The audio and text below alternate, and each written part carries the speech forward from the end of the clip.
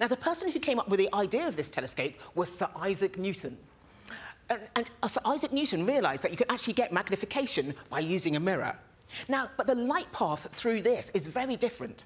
With the Galilean telescope, we could see the light coming through the lenses. It went through one lens, it went through another lens, and then it went into the eye. With this telescope, the light path is a little different, and I can show you with smoke and lasers. So thank you. You should put the lasers on.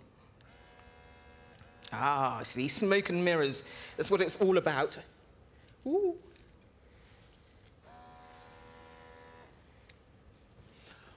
I'm hoping that's enough smoke. And so this is what we've got. Now, at the moment, these lasers are representing the light from a distant object, so maybe a star or a galaxy that is a long, long, long way away. So the light comes in nice parallel lines. And then what happens is that light will travel through the telescope and it will hit our reflecting mirror.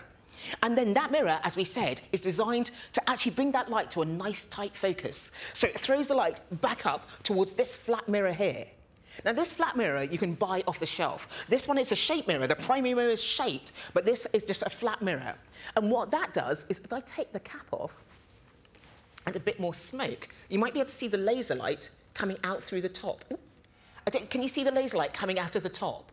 So that light has travelled from a distant star, travelled through the telescope, reflected off our primary mirror, it goes up to this secondary mirror, and then it is sent out to our eye.